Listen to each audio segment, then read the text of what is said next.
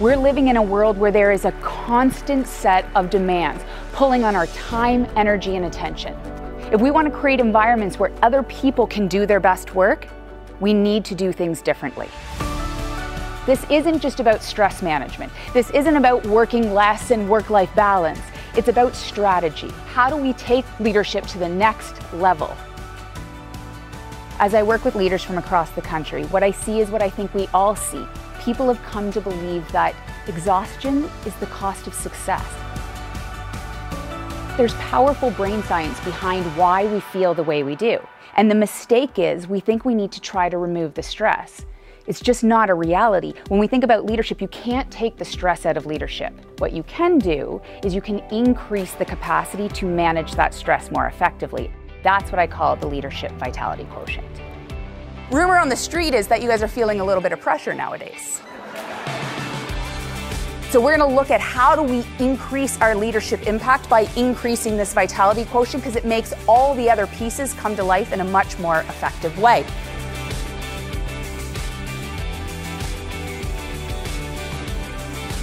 We would think that when we need a break, our brain and our body would tell us, but in fact, our brain sends an opposite message. It tells us that's the time we have to keep going and trying to push through.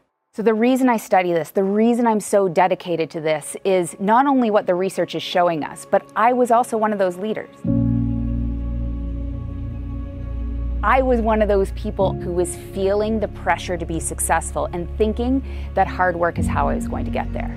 So I'd started this routine. I would go down to the water and I would do this hour-long kayak. I could feel this tension in my body. My heart actually started racing. I felt like something was wrong. And then I realized exactly what was wrong. Nothing was wrong.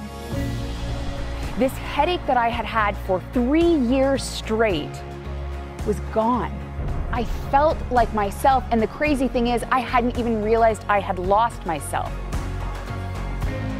It's time we redefine what success looks like.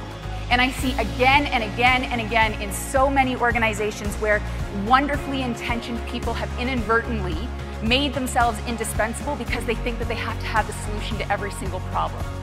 But in that situation, then you have to be at every meeting and you have to answer every email, and you never can actually be away and take the time off.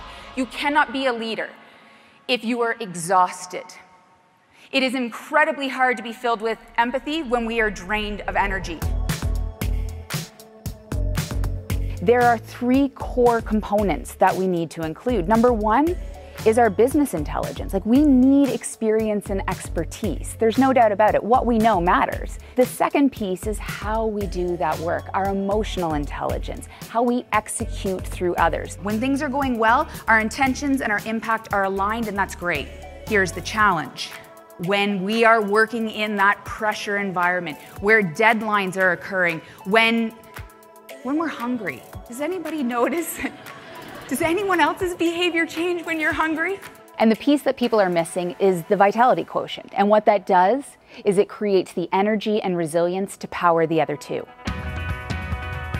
So what's amazing is that organizations have a distinct competitive advantage when they recognize that it's all 3 of these that fuel leaders, that move exhausted leaders to exceptional leaders. If we want to bring the very best of what we have to the table, if we want to do that day after day, if we want to create an environment where other people can do the exact same thing, then the strategies of yesterday are not going to be enough for today.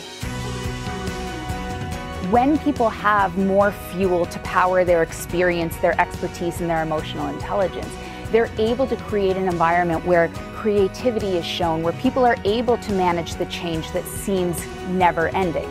I would like every single one of you to allow yourself to be the leader that you can be.